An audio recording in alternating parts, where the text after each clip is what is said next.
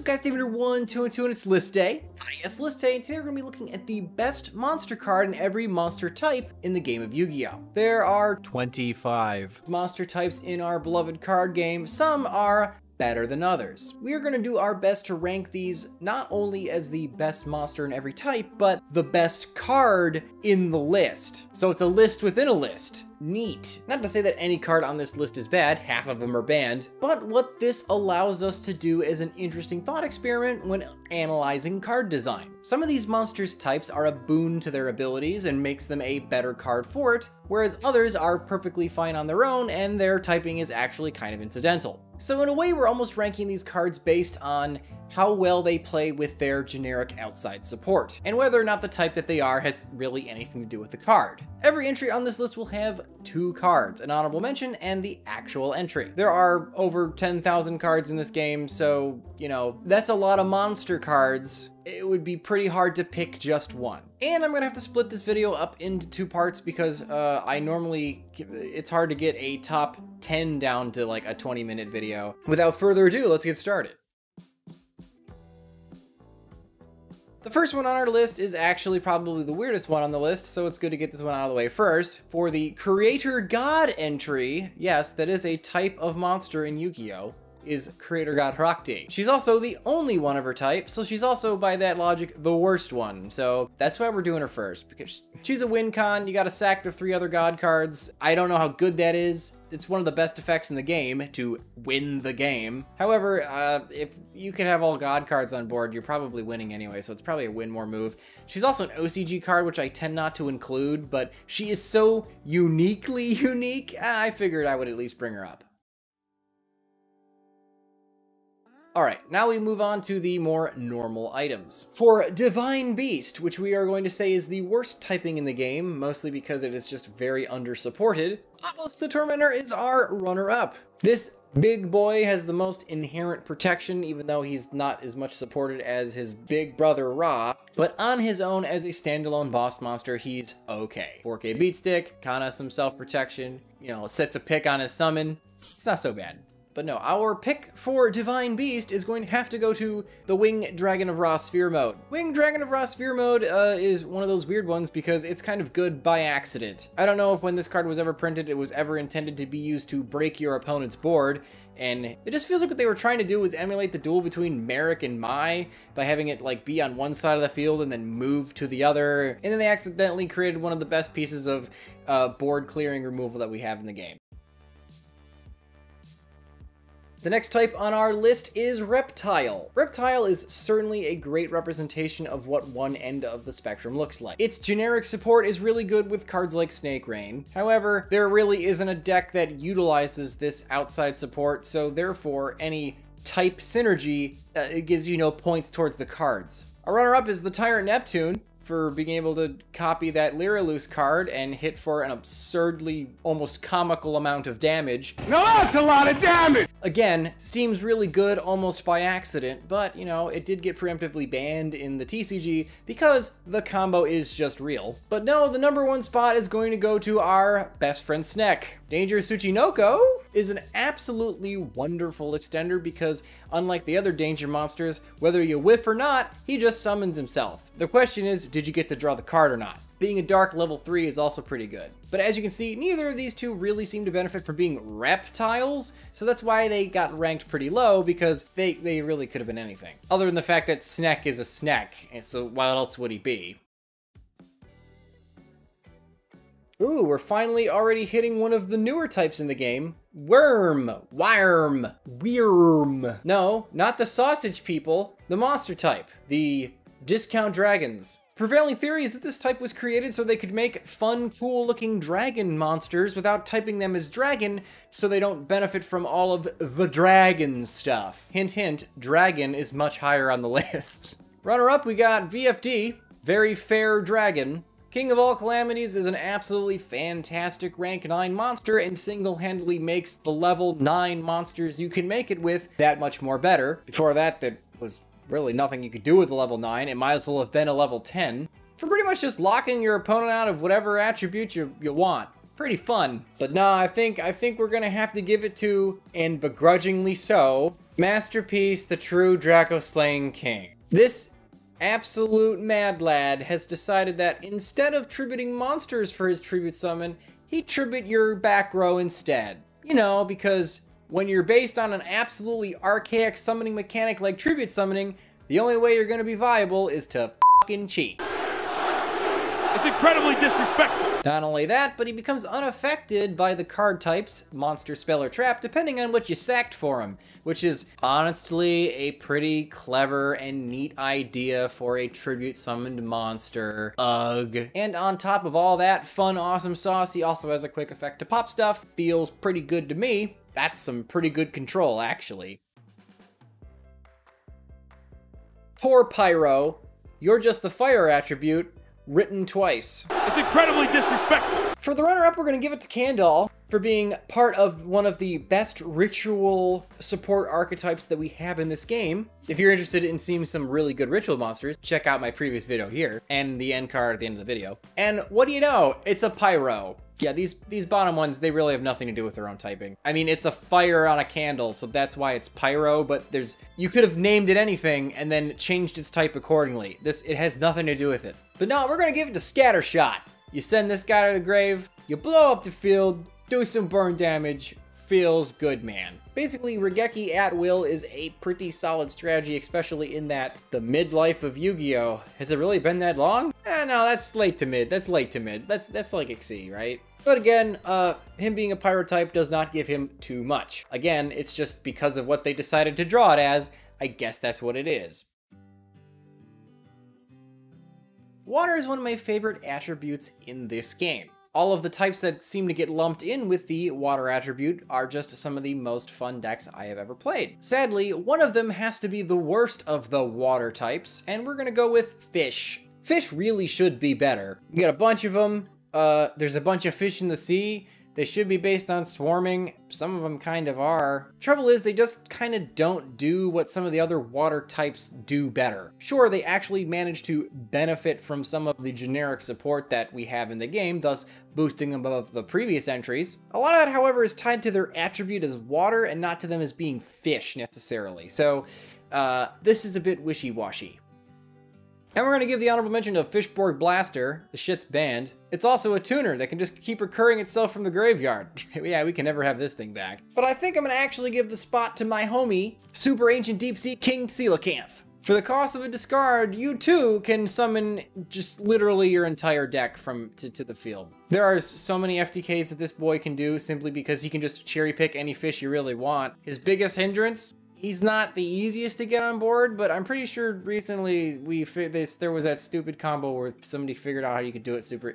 Yeah, this card is one of those things where it's just waiting for the right support to be banned, or at least be an absolutely power play. Big fishy boy.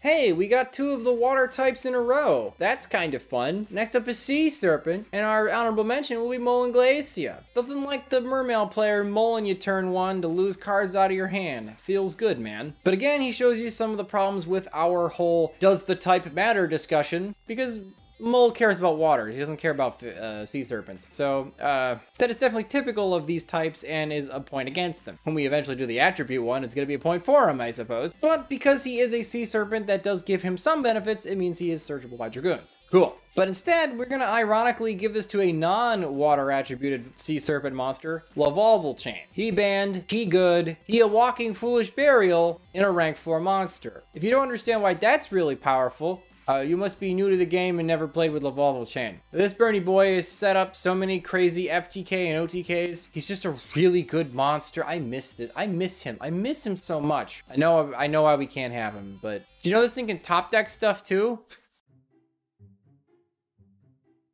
The next entry is my bugs. Yes, bugs certainly have that mid-tier feel when it comes to does it matter that I'm an insect or not? They have some decent support, some oddly specific anti-support, and one of the weirdest cards in the game. And two of them are actually some of the most broke. Again, them being insect is kind of incidental, but Level Eater's just disgusting. I really wish we just had a couple formats where we could use this with Link Monsters just to see like what it was like to go even further beyond.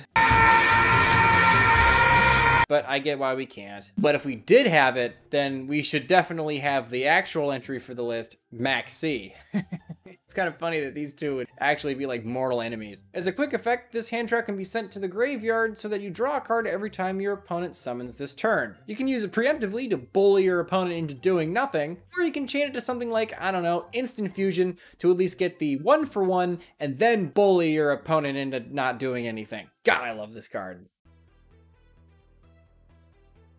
Thunder. Is that the lyrics for that? I don't like this one. Denko Seka. Y'all know me. I play trolley set 5 pass decks. This thing tells me no. I don't like that. However, it is pretty impressive just how frightening one normal summon could actually be. I don't think there's any monster in this game that quite strikes the fear in the heart of man like Denko Seka does when played at the right time. Doesn't matter how many times you look at your 3 back row, none of them are the Solemn Warning. Checking them again does not make one Solemn Warning. I'm sorry. But no, we're actually gonna give it to our bandy boy here, Thunder Dragon Colossus. See, as we're getting down the list, you guys can start seeing that them being the type they are actually is starting to matter, and it's benefiting the card. See what we're doing here? I think this is actually kind of, I think this is neat. If the interaction with your own type is that only you can use Kaminari attack in part of your strategy, okay, fine, that is a bit cheesy, but hey, you know what? That is a start. That's a start, and that's cool because no one would ever run that card otherwise. But on his own merits, the card is fantastic. It's a walking mistake in its effect and in the fact that it was printed. Haha! Got him! I actually don't think the card's that broken. It's very annoying to deal with. It can protect itself from destruction, which is also pretty obnoxious. I think people just got sick of dealing with it, so they banned it.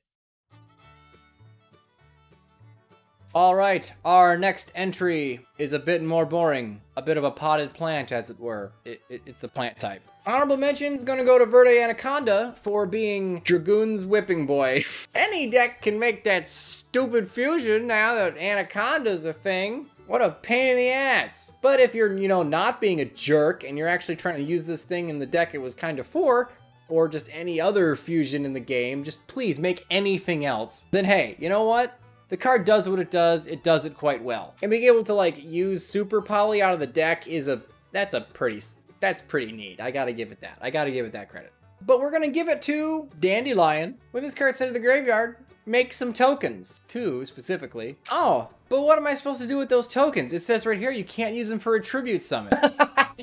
Oh no, whatever will we do? Yeah, this thing is just pure advantage. There might be something that said that Glow Up Bulb could have been one of these 2 spots too. The card's also fantastic. We're starting to get some really good cards here. This is starting to get hard to do. And we are really starting to benefit from the fact that we are plants. That is a thing that is helping the cards because we have things like Lone Fire Blossom. Aha! The experiment, it works. So that's all I'm gonna say about this card because I associate it too much with boring wombo combos that take too long to do, so we're just gonna keep going.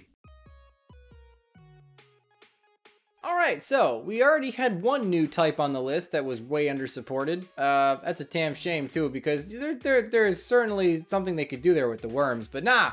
We're up to the OG new type in Yu-Gi-Oh! The Steel Dark type, as it were, Psychics. And our honorable mention Psychic is going to be Psyframe Lord Omega for being an absolutely ridiculous level 8 synchro monster that allows you to knock a card out of your opponent's hand and has one of the very few unique distinctions of allowing you to add a face-down banish card back to your graveyard. The crap you banished off the Pot of Desires is normally pretty much out of the game, but your Omega, he is your one saving grace if you want to try to use your Pot of Desires as the world's wonkiest search card. But now we're going to give the spot to Resident Smart Boy, Mind Master. Here's a card that some people watching this video may have never even seen because it's been banned for so long, and we've had so many new players in the game the last couple of, what, like 7 years? Some of these are old. It's a level 1, it's a light, it's a tuner. Oh, it's off to a great start. Pay 800 life points, tribute 1 psychic type monster to summon 1 level 4 or lower monster from your deck. It's not once per turn. Oh no, the loops, brother. Are they done? Just reading the card, you might think, okay, sure, that's a bit clumsy because not only are you paying life points because you're sacking a monster, and you can't even sack itself by its own effect, but yeah, if you can get 2 psychics on board, your opponent's about to have a bad time because you can just like go through your absolute entire deck. And once you get every single monster in your deck in the graveyard, depending what those monsters are, you're about to end your opponent's whole career. And with Needle Fiber, oh boy, could you imagine? Oh boy. All right, I feel like this one might be a bit controversial because I think some people might think this should be a little bit higher on the list. And I don't think you're necessarily wrong. It's just the top 13 are just all so good. Someone had to be in the bottom, I guess. The Beast Warriors. And for our honorable mention, we're gonna do that Lunalight Tiger thing because, again, the loops. That is not a hard once per turn on that pendulum effect. Man, if you could just get this thing back in your hand somehow, it's almost like you could just keep using it. Now we're gonna give it to Broad Bull or Zodiacs by any extension because they basically break the Exceed mechanic, making it work the way it's not supposed to, making a rank 4 or whatever monster with only one guy. That's not how Exceeds are supposed to work. Catapulting us into the modern day of Yu-Gi-Oh! Where everything is just, you thought it was fast before? Now it's fast. Basically just training wheels for Link monsters. Deck was so good it even worked under Master Rule 4. Oh boy. And I really like Broad Bull for this spot because in the theme of our list of things are types and it helps that they're the type, this thing is literally a Rhoda for its type. It searches stuff of Beast Warriors. It feels good, man. Too bad it's banned. Alright guys, instead of sponsors, we're gonna do a pack opening. My buddy Thomas sent me some of this stuff on a mail day the other day, so we're actually gonna finally get to this stuff. He sent me 3 of these repackaged things. The first one is a mushed monster box. Let's see what's in this bad boy. Alright, there's actually quite a few packs in this thing. Dimension of Chaos, Flames of Destruction, ooh, Dark Saviors, Spell Ruler, Breakers of Shadow, Shining Victories, Breakers, another Dark Saviors, a Secret Forces, and the Duelist Alliance. Holy freaking crap. Breakers of Shadow 1. Bracket, Dragon's Bind, Master Pendulum, Duelist Alliance. Nice. Burning Abyss. The Secret Forces. Kind of the pack that went along with the Duelist Alliance. Nice. Kanahawk. Prep. Oh, Karkardi, cool. Dark Savior. Skopgate. And nice. Bootacres of Shadow. Bad Luck Blast. Dynamis Rex. It's like, are these weighted or what? Nice. Can you even scale a pack anymore with like the hollows and everything? I don't even know if that's a thing. All right, Dark Saviors 2. Vampiric Orcus. Nice. Beat. Pack was beat. This is a Flames of Destruction. Oh, that's right. The weird pendulum spirits. Anything cool? Nice. Wind up Zen Mans.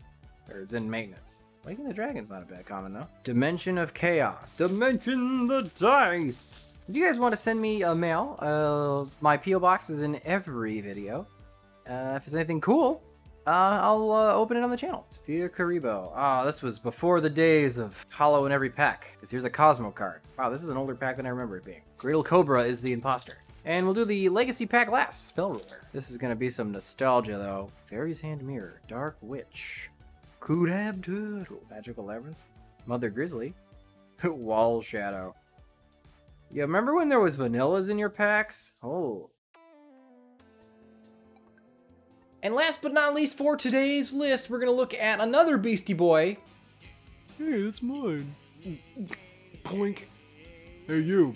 Winged Beasts. Maharpies are not on here. I love you girls, but you need a little help. We're going to give it to this big Samorg Link thing for being a giant pain in the ass and enabling infinite big chicken loops.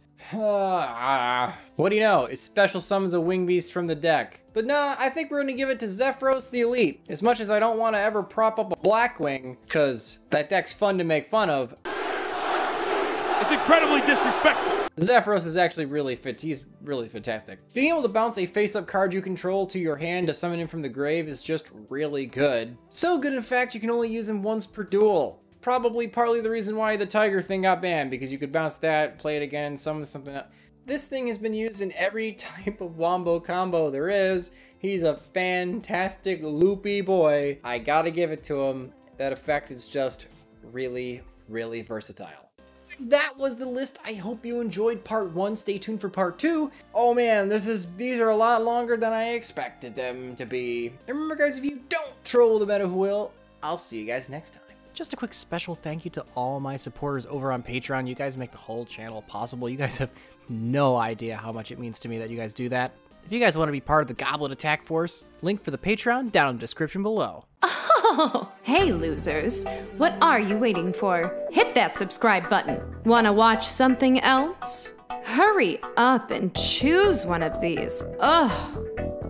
When are you gonna make a choice? This year would be nice.